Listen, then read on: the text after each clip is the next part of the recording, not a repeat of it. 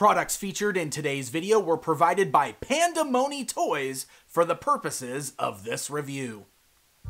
So back at San Diego Comic-Con 2019, I spoke with the guys over at Panda Mony Toys. It's a smaller independent toy company that had on display a really interesting toy line. This toy line is for a wholly original property, which is something that you just don't see very often these days. Don't get me wrong, I don't think there's anything wrong with licensed products. I love most of them, but I also love seeing original concepts and ideas, especially in a line of action figures. There's something about that that just feels very nostalgic, very 80s and 90s to me, and that's absolutely the vibe I got from Alter Nation. This is a really fun looking toy line, and the awesome folks over at Panda Mony Toys were nice enough to send along a set so that we can open them up and get a close look at what this particular line of action figures has to offer. We've got 6 different figures here, and as you can see, there are 2 different sizes. We kind of got these smaller basic figures, and then we've got these larger deluxe figures. All of them come in these very cool window boxes that are very unique, with some nice artwork on there, some really neat looking characters that are sort of like that animal type thing, you know what I mean? We saw a lot of that in the 90s. With Teenage Mutant Ninja Turtles and lots of cool stuff like that. So I'm really excited to dive in and take a look at it. So why don't we do that right now? All right, we're going to look at each of these Alter Nation figures one by one, and we'll start things off with Albert 7 here.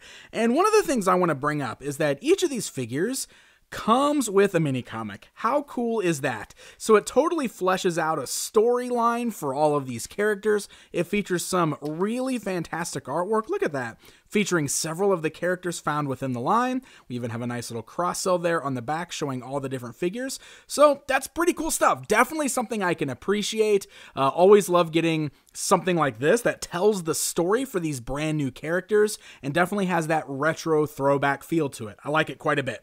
So here is our figure. Now this is one of the basic figures here. So if I bring in the tape measure, you can see that the figure stands just shy of a full 5 inches tall. In fact, the horns almost put him up to the full 5 inches there. So that's what you can expect with these guys. Quality feels real good here. I mean, the plastic quality feels great. The articulation feels nice and tight, and they're so colorful. I mean, look at the bright colors that are used throughout here. Now, there are a few stickers that you had to put on yourself. So I had to put on like the little kitty sticker on his canteen here on the front. We had to put on this little sticker right here, which is actually kind of peeling a little bit, so hopefully that's not a problem with all of those. So yeah, there's just a few stickers you got to put on, but otherwise, he comes out of the box ready to go, and articulation-wise, it's pretty good. So the head's ball-jointed. You can see that the collar there, it's a bit of a hard, rigid plastic, so that hinders the movement just a little bit there. You can see you got those nice hinges at the shoulders, forwards and backwards movement. You got a single elbow joint there. Doesn't look like there's a swivel at the bicep, but we can swivel the wrist, and there's hinge joints at the wrist. You can turn them at the waist. You got those ball joints at the thighs, so legs can go outwards, forwards, and backwards, as well as kind of swivel a little bit there. You got single joints in the knees underneath the sculpted knee pads, and then you can see the ankles can rock forward and backwards. You got that little pivot there.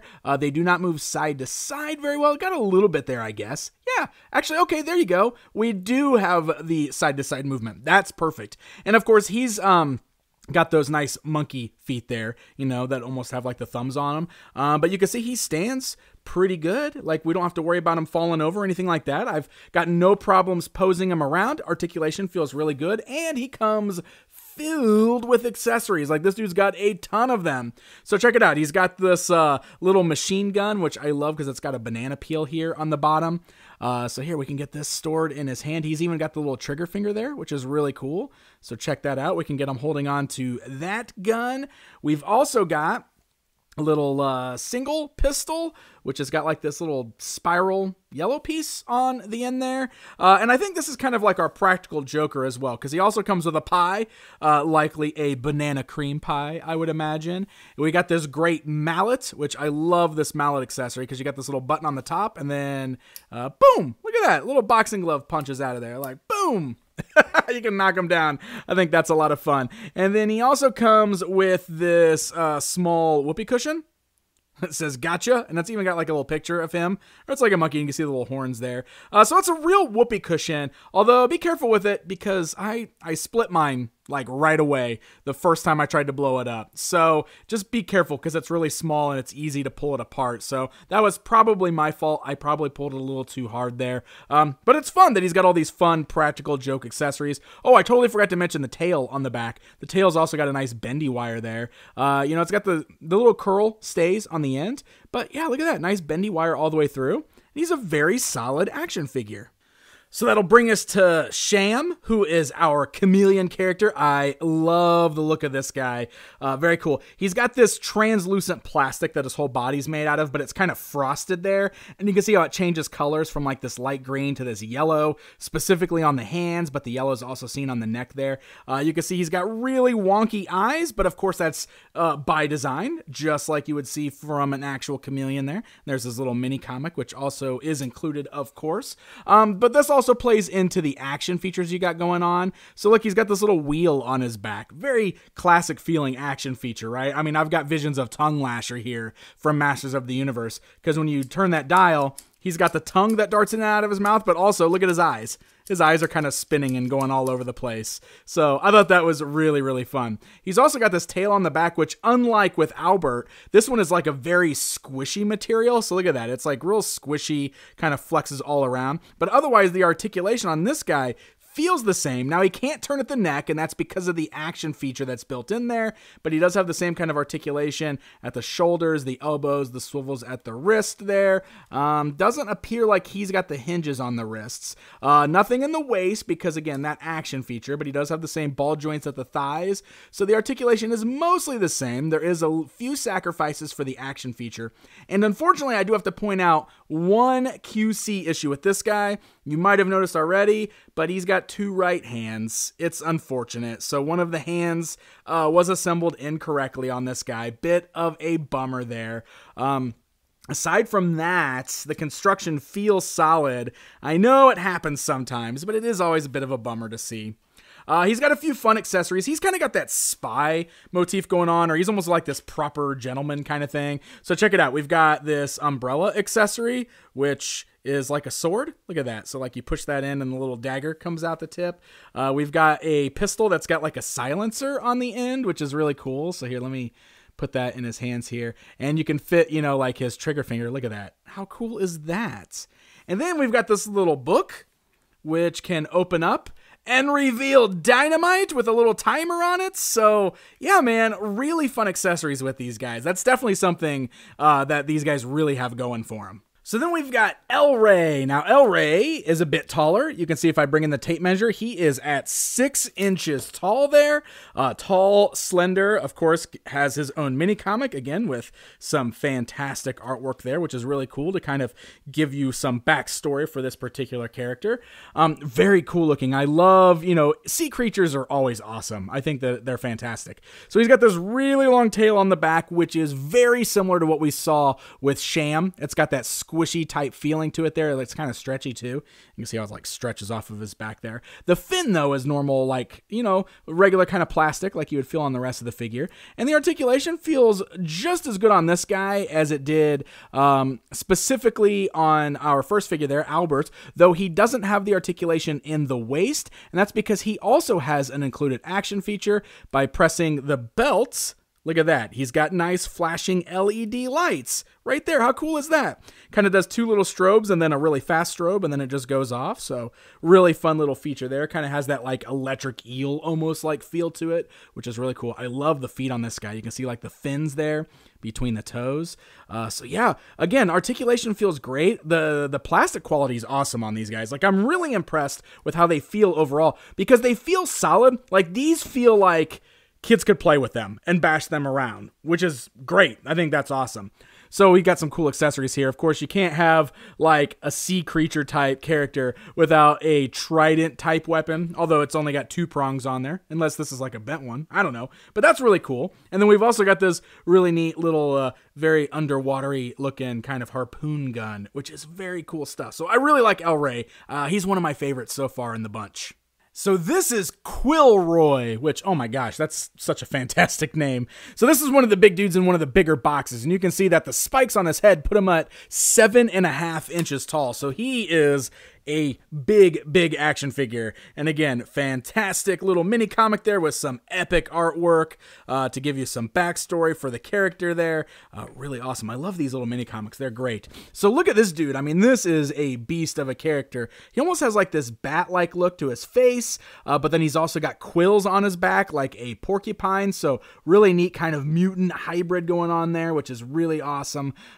He's got like some little headphones. Look at that, hanging off the side of his cargo pants there, which is really awesome. Like, that fits in great. Like some of his other accessories here, I love this. Like, look, he's got this little can of energy drink, which says Horse Bowl energy drink. Like, how amazing is that? Like, that's so funny. I love stuff like this. So very cool guy. You can see the head articulates the same on like that ball joint. You got those hinges at the shoulders, so the arms can go outwards, forwards, and backwards. Same single joint at the elbow, swivels at the wrist, no hinges at the wrist. You can't turn his waist because he's got an action feature that I'm going to show you, but he does have the same ball joints at the thighs there. So legs can go outwards, forwards, backwards, kind of roll around. Really tight, strong joints at the knees, which is good. And again, at the ankles have the hinge there, and can also go side to side, which is really cool. He's also got like these hoof type feet. Look at that. That is awesome. So here's his little action feature. You can see the little buttons on his shoulders there. When you press those buttons, boom, we got the quills that fire off of his back. This one didn't quite make it off all the way. But then you can just take those and stick them right back on his back. And this one is just not cooperating with me there. But you saw how the other two shot off and they just went flying off the table. But you get the idea. So the quills can fire off of his back. And then he's got these crazy weapons. Like here's another good, like a dude bro weapon to go with his energy drink and his headphones. He's just got this giant barbell, the little dumbbell hanging off of it with a real metal chain. I don't know. That's amazing. That is so cool. What a fun weapon. And then he's also got a bow and arrow. And he's got all these different arrows. And look, there's like 4 different types of arrows here. I'm not sure exactly what all of them are. I would imagine that they're all, you know, special arrows of some sort. But this is really cool because there's actually little grooves here on this so that you can actually place an arrow on there. Now, like a lot of action figures, it's very hard to get them posed like they're firing their bow and arrow. And of course, it's just all plastic, so it can't really be fired and it doesn't actually move. Yeah, so we can't really get a good pose on there, but it's still really neat. I always love bow and arrow accessories, and I love that it comes with all the arrows and the arrows are removable. That's really fun for accessories. So this is Sabotage, another one of our big figures there. You can see he stands almost a full 7 inches tall, and he's like our big mech suit dude, and he is awesome. First of all, I love the color scheme, like the various blues and shades of purple. I think that looks really cool on this guy. Much like Albert at the beginning, we had a few stickers that we had to place on this figure there. And there's some real fun stuff going on in the design. Like, look at this. He's got like this big old metal arm, almost like a crane arm, which plugs into his back and attaches to his wrist. And it's like that's supposed to give like his arm like a super strength kind of a thing. So he's got like a power punch, and it's a spring-loaded feature. Basically, by pulling his arm back, you can see it shoots forward there. So he does have like a spring-loaded arm over there, but very cool looking. And he's got a light-up feature here as well. There's a little button right there in the middle of his back, and by pressing that, wow. Not just a light up feature, lights and sounds. You can see the eyes pulsate red, a nice bright vibrant red, and it's got like an alarm sound to it, which is really cool. Very eerie, creepy looking character. I love that. That is so cool. So he's got some very cool mech-like weapons that go with him too. Like he's got this gigantic gun over here. You can see his arm is a bit loose. Like he's kind of having a hard time holding up that big gun. It's falling down a little bit there. Articulation is this, aside from the spring-loaded arm over here, which he does, you know, you can still turn the wrist and everything, and it's got a hinge joint on the wrist. But this arm over here works the same as the others. Same kind of articulation. Nothing at the waist. I love the like grenades around his belt. That's really cool. And then you can see you can bend the knees, and then the ankles move and everything there too. So he's pretty cool looking. The action feature, of course, that is going to get in the way of posing them or some of the articulation, but it's good for kids to play with them. And, you know, so I guess this could really go for collectors or kids. I think that's neat that they designed these this way. Well, like we've also got like the giant like Gatling gun accessory, which is very cool. And then we've also got like a knife and like a little boomerang there. And of course, he's got his own little mini comic as well. Really cool stuff. And then we've got Dart, who I saved till the end on purpose because I just think he's so cool looking. This is the one that really grabbed my attention back at Comic-Con when I saw these guys on display in the case. So you can see he's hunched over, so he stands about 6 inches tall, but he's a pretty big figure. I mean, he's almost 5-inch lengthwise there because he's big and he's hunched over. He's just got a really fun look. Again, he's got like humanoid type stuff going on here. Like he's wearing like the cargo shorts and the fingerless gloves, and he's got like this little backpack thing on. You can see he's wearing like the headphones with the microphone piece. He's a very cool looking figure. Now, his articulation is a bit different than the others. Like you can still bend the elbow and everything, and look at the head's kind of ball jointed, but he's got an action feature there. Let me see if we can get it to work. So basically, he's got these like spring-loaded legs here because he's supposed to do like a backflip and land on his feet. So this is how we're supposed to do it. Bend him down like this. You let him go. Oh, he just flipped all the way off camera. Let's see. We got to get this to work, right? We got to get it to work at least once. And I messed with it a little bit when I first opened it. Oh, yeah. That's fantastic. Here we go. One more time. Ready? See if we can do it again. Oh, man. Okay, well now, come on, Dart. You got this. Well, at least he did it once, right? Ugh. We'll just pretend like we did it again. No, you know what? We got to make this happen. Or not, because now I'm on the spot. All right. So, hey, he also comes with this little dude. He's unarticulated. It's like a little shield on his back there. So, yeah, he doesn't move or anything, but we got a little human. So, I guess maybe this is like, I don't know, is this like a normal human size compared to these guys? Because they're tiny. And then he's also got this crazy thing, which, I don't know, is this supposed to go around his neck, maybe? I don't think he can hold it. I'm going to put on his head. Here, you know what? Because you can actually pull his head off. Is this what you do? Nope, doesn't fit over the ball joint. What am I missing with this accessory? Maybe there's answers inside of his mini comic. Can we tell? Nope, no idea. I'm not sure how this works. So he does have this crazy weapon. So one of the other things to note, like he's got these like squishy pieces on the sides on his back. I don't know what they actually do. Like it sounds like it's doing something. But it looks really cool, that's for sure. It didn't say anything about any other action features on the little instructions that came with it. Just that he does flips, which I now can't get him to do, but at least I got him to do it once. Oh, hey, that time he like over-rotated. So now I'm just going to sit here and do this all day until we get him to figure it out again. Dang it. So here they are all together. That way you can see the scale differences between these guys. Man, they're really bright and colorful, and they're all very different looking from one another. And I think that's one thing that really works in favor for this line, because they just really stand out. Like I said, when I saw these all grouped together back at San Diego Comic-Con, I mean, they were an instant standout to me because they just look so different and so unique. Something that you don't see a whole lot of today in the toy aisles. So I think that is really, really awesome stuff that we got all these very cool, very unique looking characters. So really fun. You know, I only had a few weird little things going on, like strange QC stuff with like the hand there. But otherwise, I think these guys are a lot of fun. And it's going to be one of those things too, where like, if you don't love action features, maybe these aren't for you, but I think they're a lot of fun, and they really do a good job of kind of harkening back to some of those older, fun, colorful toys, specifically in the 90s. So there you guys go, a look at Alternation from Panda Mony Toys.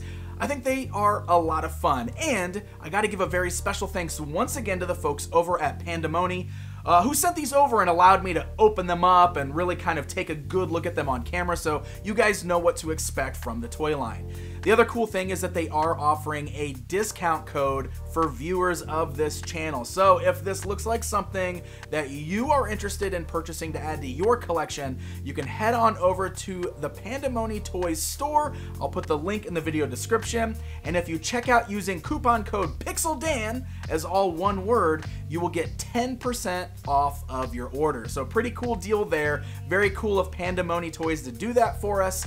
This coupon code can be used all the way through through the end of January 2020. So use it if you want to buy them. That way you can save yourself a little bit of cash.